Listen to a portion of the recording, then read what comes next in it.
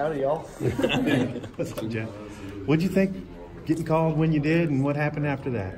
Well, obviously super excited. You know, I hadn't played a game since 2015 Conway High School state playoffs, so it was definitely very exciting and fun to get back out there and play. So I was excited, yeah. How plugged in? I mean, you had to be plugged in week after week to know the plan and be able to execute it. How did that work?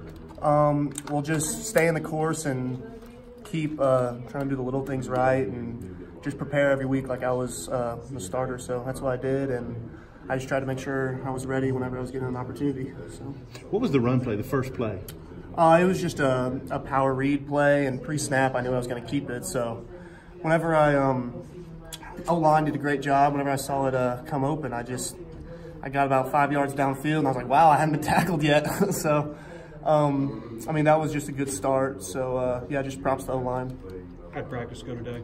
Practice was good. I think everyone's locked in on the plan. I think we got a good plan. So, just excited to play on Friday. You could very well be going up against Taylor Powell, you know, this Friday, I guess. Just talk about, you know, that. Yeah, so that's gonna be really cool because he's my best friend. We actually played at Fayetteville High together. We grew up together, so always competed against him. So we've kind of been chirping back each other. It's just fun and games, but yeah, really excited to play him. Barry's really talked about what this game means to him, being in Little Rock, being the last game, and everything that's on the line. How's that communicating the team? How are y'all taking I think he's that? done a great job. He's really emphasized that this is our home stadium, and it is.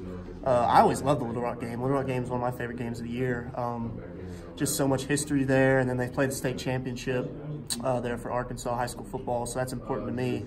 Just playing Arkansas high school football, so yeah, I'm excited to get there. I love the Little Rock fans; they do a great job. It's always a really fun atmosphere. So, just what would it mean to this team for next year to break this streak of SEC losses? It'd be great. It'd be nice to get the bad taste out of our mouths going into the off season.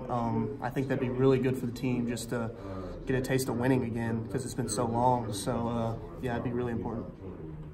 What was last week like for you, where you know instead of just holding, you are getting big time reps and everything? You know, it was different just because I've been scout team ever since I've gotten here, since I stepped on campus. So that was my first week of actually going through and getting some reps with the offense. So it was nice. It was fun. I enjoyed it. Somebody told me that even from the sideline before you got in an LSU game, you'd seen some tendencies that they were doing. So when you got out there, you were able to react to that. I mean, I just film study throughout the week. It wasn't really just anything I saw on the sideline. It's just, I mean, we got an extra bye. We got a bye week, so we got an extra week to study their defense, and so I just tried to take advantage of that. What's it like being on the scout team for as long as you were, and I don't know, maybe never getting your shot, you know? You know, Coach Lunny, I can't remember what Bible verse it was, but he came in and he told us to, I think it was in Galatians maybe, but it was, don't grow weary of doing the little things, for you will reap your harvest if you do everything like to the fullest with your heart. So, I mean, it was just, I mean, it's kind of been a long time coming. I came in here with really nothing to lose. I was kind of a pipsqueak, really small. Whenever I was my first year, I mean, I didn't belong here. You can ask all the other guys. Like, I was looking around and I had all these other quarterbacks a lot better than me, and so I just tried to keep working on my craft and getting bigger and stronger. I always felt like I had the mental grasp of the game down, but I just lacked physical ability. And so, I mean, that's a testament to Coach Herb and Coach True for just helping me out, gaining weight, getting faster, stronger. So, yeah. Gotten any advice from your dad about all this? Oh yeah, my dad's he's real invested in all of it. He tries to stay out of it as much as possible, but I mean, he asked me a lot of questions and stuff, and he's been really big for me. Just staying the course, because ever since I was a little kid, I wanted to play here. I mean, there was no question. I was either coming to play football here or I was going to school here. I wasn't going to play football anywhere else. This was the place I wanted to be.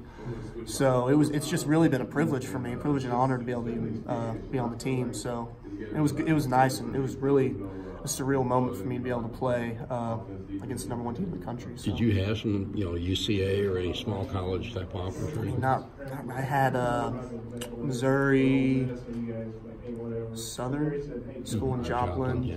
And that was really it. So There was a, I don't know if it was a fall scrimmage, but I think maybe it was your redshirt freshman year. I don't know if you remember this. You threw a pass to Corlin Jackson over Ryan Foley. I remember that. And I went to Barry at that time, and I said, what's the deal? Because I hadn't seen you since high school. I said, what's going on with him? He said, well, he's gotten a lot bigger and stronger. So that's kind of what you said. Yeah. That's really just, that's what I lacked in high school.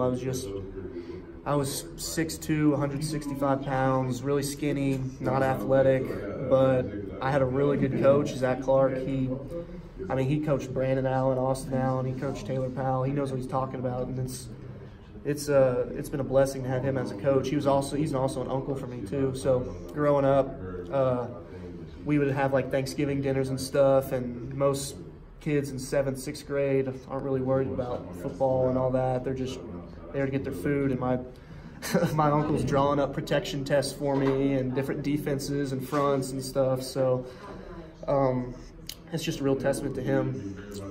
How do you view Friday? Because new coaching staff's going to be coming in. I mean, it's basically, could it be like a job? Well, no, I'm not really worried about that. I'm here to play for the coaching staff we have right now and Coach Lunny, and that's just all I'm really focused on. This offense, everyone had gotten to the point, all of us had thought maybe it's just too damn complicated. Every time somebody got out there, they had an issue with it. And I was kind of told by people that knew you that you had sort of told some people even that first spring that, you know, it was a pretty interesting offense, a little intricate, but it was all about the quarterback. Well, that's it. Our offense goes as the quarterback goes. That's what Coach Craddock's told us, and there's a lot that falls back on us, just knowing protections and what the defense is doing and making sure everyone's doing the right thing. So that's what I like. I like for a lot of it to be on my plate. So it never really bothered me, no. What's your take on the Missouri defense? They got a really good defense. They got a really good D-line. I'm just excited to play them. 91, I think, is Whiteside. Yeah. What have you seen from him in particular? He's a good player. We're gonna have to get after him up front. So yeah, he's a good player. I think he's 78, by the way. Assuming no Bears as well.